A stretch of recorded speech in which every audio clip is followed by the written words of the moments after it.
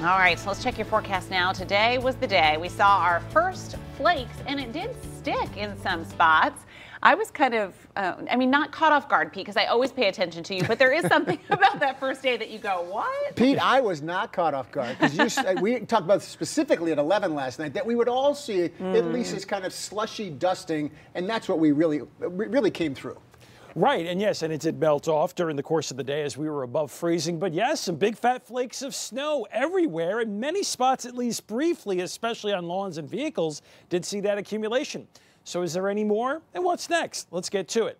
So that was actually, for the season, our first accumulating snow. We also had our first 30s, if you remember, on October 30th. So that was a first that we already got, and that was actually a new record by a week. Our first accumulating snow in the books, officially 0.3 of an inch of snow. You might be wondering, oh, it seems early.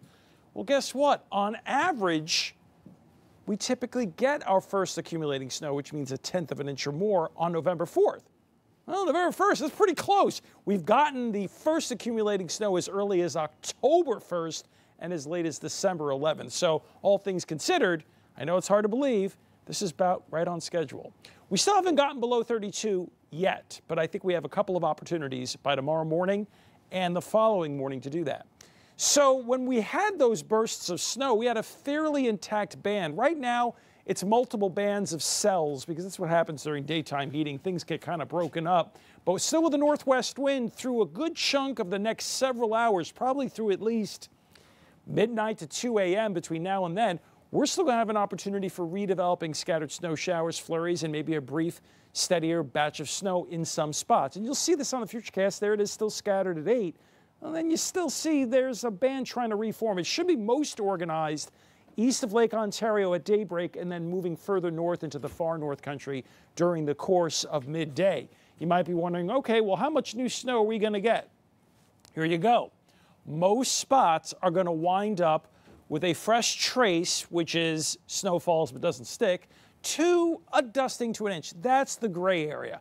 The best chance of getting at least an inch or more, some of the higher elevations here of Onondaga and Cayuga County, and also as those bands of snow reform late tonight through tomorrow morning, let's keep an eye east of Lake Ontario from Mexico to Pulaski, Sandy Creek, Lacona, Richland, up through Dexter, and even towards Southwick Beach, possibly an inch or more of snow. So sun in the morning gives way to some cloud cover midday and afternoon. We should be in the mid or upper 40s for Thursday. We'll just be in and out of clouds Thursday night as a weak system comes through. Friday is probably our best day, both sky-wise and temperature-wise. Sunshine mixes with thinner clouds, and I think we're in the mid to upper 50s. That's quite enjoyable. And we should be okay, by the way, for Friday evening activities, including the SU football game.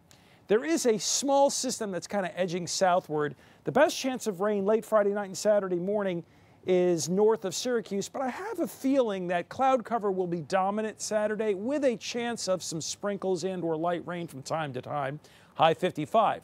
Don't forget to set the clocks back Saturday night. Sunday clouds, limited sun, some new showers, 57. Don't forget, Tuesday is election day, and right now we've got some rain and a high of 50.